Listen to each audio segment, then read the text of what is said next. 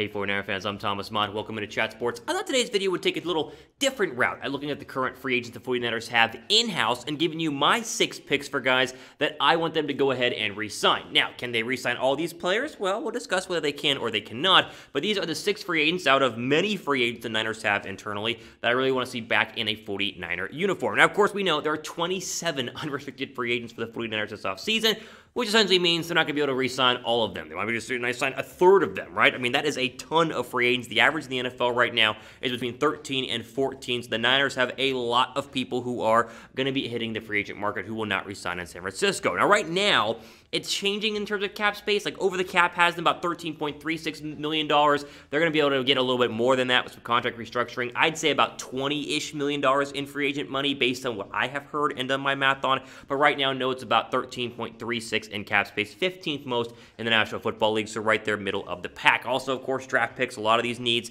and a lot of these positions where they're going to lose people in free agency can be filled in the NFL draft. We talked a lot about cornerback, talk more about that here in just a little bit. And so I just decided to go through the list of 27 and pick the 6 that I think should re-sign. I think we'll have a really good chance of re-signing, and the question will now be, can they afford all 6? And the answer is probably no, but still, I want to give you my 6, and of course, we'll wait and see what happens when the start of the new league year and the March free agency period goes ahead and begins. Number 1. Now, this is one, to me, it's obvious.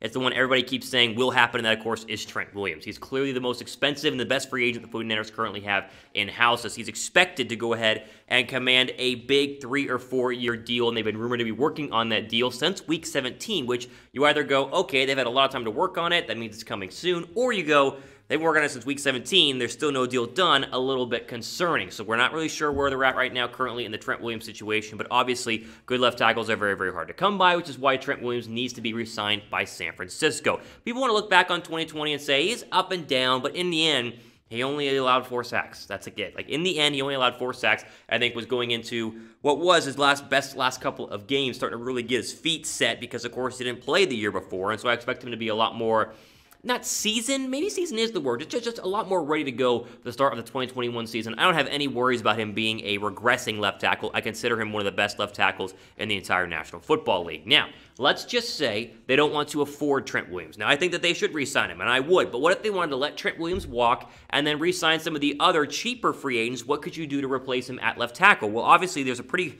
good list of top tackles in this year's draft. Obviously, Penei Sewell is your top left tackle, the 20-year-old out of Oregon. He is absolutely phenomenal, but will not be there at number 12. You have to trade up. But Rashawn Slater, equally as good out of Northwestern. He could be there at number 12. Christian Darrisaw from Virginia Tech. Like, there's a full list here, and this is just in the first round. So technically, if you weren't involved or really in on re-signing Trent Williams, you could go ahead and draft somebody in the 2021 NFL draft, and that would probably do enough to go ahead and at least fill the big hole that would be left there if Trent Williams did not resign. But I do really feel like they're going to let him resign because, again, top left tackles very rarely hit the free agent market, and San Francisco, again, reportedly has been working on a deal for the past couple of months. Okay, again, make sure you guys are subscribed. We are currently at 32,631 subscribers. We want to get to 33,000 as soon as possible, so help us by go ahead and clicking the big red subscribe button down below. All right, next to my list here. This, to me, is an absolute no-brainer. You got to re-sign Jason Verrett. Now, obviously, the cornerback position for the 49ers is their biggest position of question mark right now, as they have 6 free agent cornerbacks this year that are all in-house. And honestly, as you look through them all, with Richard Sherman reportedly not coming back, you got to sign the next best one, and that is Jason Verrett, who has had all the injury history, has missed a ton of games throughout his career, and yet in 2020 he proved healthy, and he proved that he is a legit starting caliber cornerback, in the National Football League. He played in 13 games, which was better than the majority of other cornerbacks because everybody was injured on San Francisco last year, but he had 60 tackles, 2 interceptions, and was graded very, very highly by Pro Football Focus basically the entire year. And we talked about that, week on week here on the 49er Report just during the season, how great Jason Verrett was going ahead and playing. The depth chart is where it gets really interesting and why I think Verrett is an absolute must-sign. Currently, as you see, Mosley is an exclusive rights free agent, so you can technically get a first shot re-signing him. But everybody else is unrestricted. Sherman, we know he's gone. K'Waun Williams, more about him in a second. Jason Verrett, Witherspoon, Johnson, and Taylor, they are all unrestricted free agents. There's no way that you can just let all of them walk and then just hope to draft all these good cornerbacks in the NFL draft, despite there being a lot of good cornerbacks in the NFL draft. Excuse me, I keep saying you have to go ahead and re-sign somebody in-house. I think Verrett makes the most sense. Give him $5 or $6 million a year. I mean, he only made like $2 million last year, so it'd be a pay raise in and of itself. Bring him back, make him the cornerback number 1, and then draft somebody there at number 12. Okay, name a 49er free agent that the team must go ahead and re-sign. I've given you 2 of my 6, 4 more here to come in just a second. There'll be a pinned comment down below, though. Give me a name of somebody you think they absolutely 100% have to go ahead and re-sign.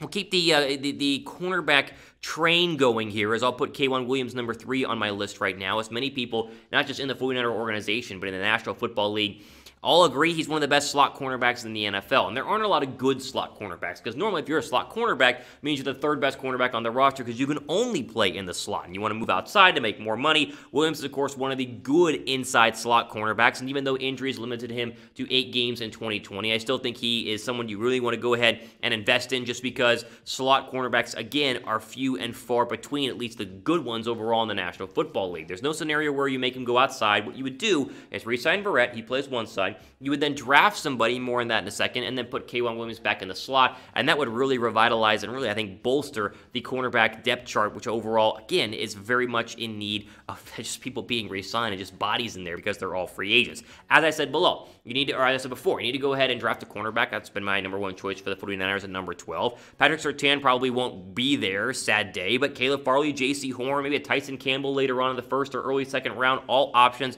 that could be immediate starters for San Francisco. A lot of them, I think, especially the Surtain, Farley, and Horns of the world, can be day 1 starters in the National Football League. And so with the overall cornerback outlook, as those 2 are the next 2 on this list, or the previous 2 on the list here, I think if you get Verrett on a nice, cheap, veteran deal, K'Wan Williams, you give him the money he deserves, and then draft somebody, you go ahead and basically solidify the 3 spots at cornerback that you really need to go ahead and drive home. I'll ask you guys this, though. If you had to pick one, who would you rather have, Jason Verrett or go ahead and get K'Wan Williams? If you only pick one, I would rather have Verrett than Williams, even though I like Williams a whole bunch. I'd rather have Verrett, but I'll let you guys leave me the answer in the comment section down below. Okay, this one's easy. We all would agree on this one, right? Kyle Juszczyk, 100% on this list. He has got to go ahead and be re-signed. The problem is money, and I'll explain here in a second. First off, he's been here since 2017. He's made $21 million since 2017 in overall team salary, a lot for a fullback. He's one of the best fullbacks in the league. People are saying, well, just franchise tag him, but they're not in a place to franchise tag him because he made like $5.25 million last year, and the franchise tag takes the top 5% of all running back or all fullback salaries and then averages it out, and then that's your franchise tag number, which would mean Kyle Juszczyk would make less than he did in 2020 and 2021 if he was under the franchise. So they cannot go ahead and franchise tag him. They have to go ahead and re-sign him. And even though he's been, a 49er basically the entire peak of his career, he wants to come back. He did shed a little bit of doubt, or at least cast a little bit of doubt on returning when asked about it in the couple of weeks past. Throw this quote up on the screen. This is interesting, right? So first off, not shown, he talks all about how much he loves San Francisco, it's his favorite spot, and loves the team. But then he says this, but there are a lot more factors that come into play now.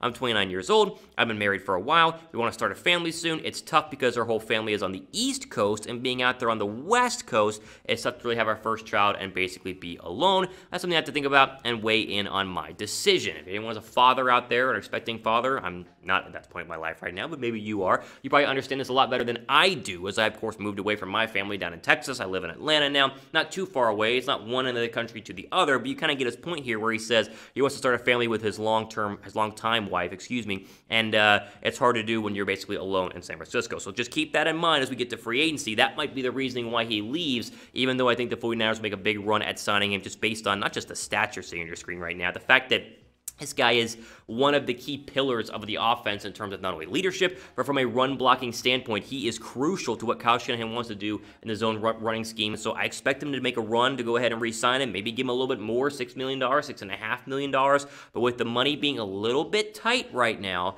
and the family the family thoughts for Juszczyk going forward, it could be the final year, and we could see him go somewhere else, especially on the East Coast. Okay, now, there are some pretty good deals going on right now, not just on Fanatic hats, 49er hats, I should say, but also t-shirts. Got a great combo you see on your screen here. It's all in the description box with a link, chatsports.com/Niners hats. Some of these hats are up to 60% off, and currently, they got these sweet hat and t-shirt combos. You get the hat and the t-shirt for $30, and of course, you have the beanie and the long sleeve one for $35. A lot of them are almost gone, so go and pick those up right now, but they're being shown a ton of different flat bills and the Super Bowl hats and the beanies. All of those are on sale. The majority of them are up to 60% off. Just go ahead and go to the link down below in the description box to check out the entire list of hats and then pick one up right now. Okay.